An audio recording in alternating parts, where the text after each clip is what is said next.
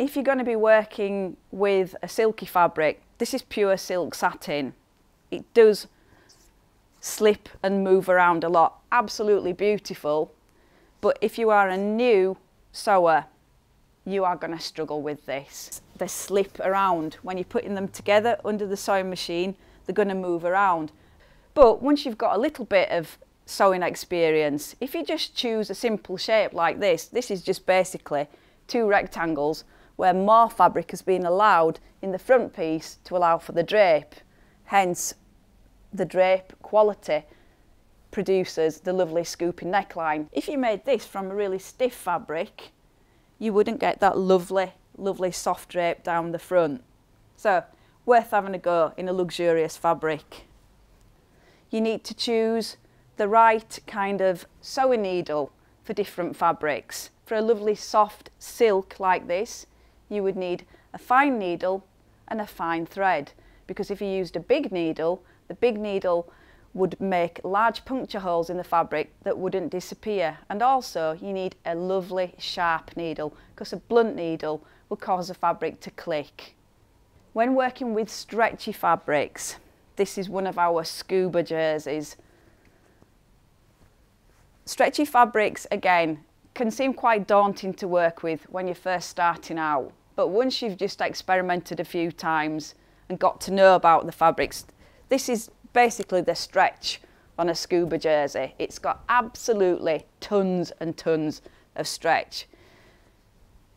This fabric is really, really easy care fabric as well.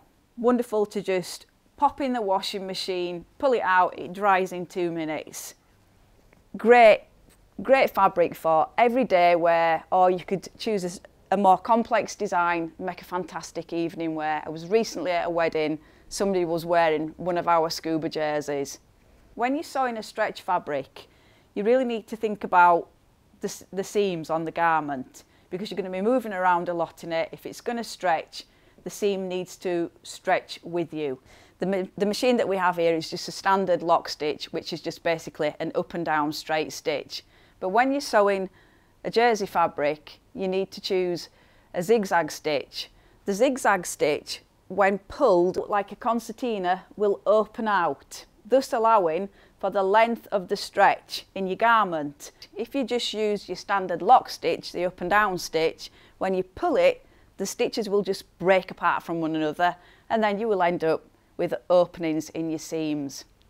When you get even more experienced and you want to start spending a little bit more on your sewing equipment, me and actually a few of my colleagues at work here, we've invested in overlockers. They are quite an expensive piece of kit, coming down in price an awful lot, but they're a fantastic piece of kit.